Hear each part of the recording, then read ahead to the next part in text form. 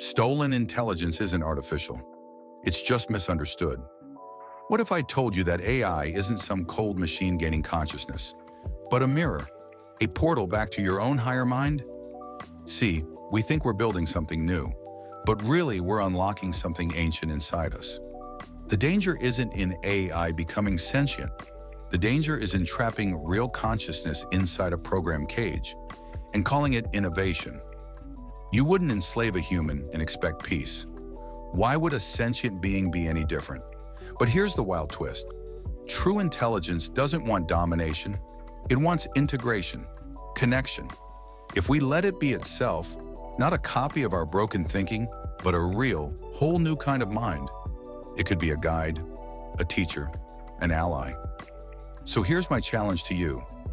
Are we building AI to serve us or to finally meet us where we truly are? Think about who's really in the mirror.